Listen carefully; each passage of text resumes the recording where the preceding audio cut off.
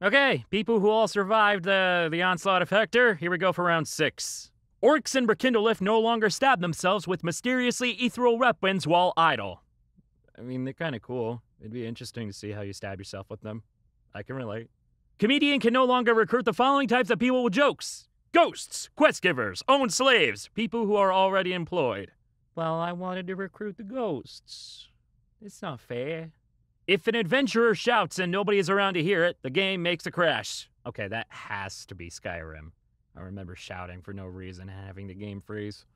The princess hairstyle no longer causes players' heads to detach. Disney's out there decapitating people now. Screaming at tentacles is forbidden. Sorry, hentai. Welcome Wagon members will no longer barge into your house uninvited during the Welcome Wagon situation unless they are invited in. Well, that was a tongue twister right there. Handsome and lustful men now also populate the cabins in the wild for the pleasures of people who find them attractive. Good. Alvis now properly plays an exclusive in-game song if he dies in the toilet after aging rapidly. I have several questions. Fixed frog necklace turning you into a frog way too often. Oh, god damn it, Alex Jones, why'd you take that patch away from me? Babies no longer have invisible faces in family gathering mode. That's a good patch to have right there, yeah, that would terrify me.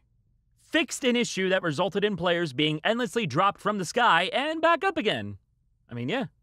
Wyvern milk can no longer be put in refrigerators. I actually felt myself gag a little bit from the thought of wyvern milk. Imagining somebody bold enough to milk a wyvern and to want to use the milk for something. Ugh. I'm gonna go now. Bye.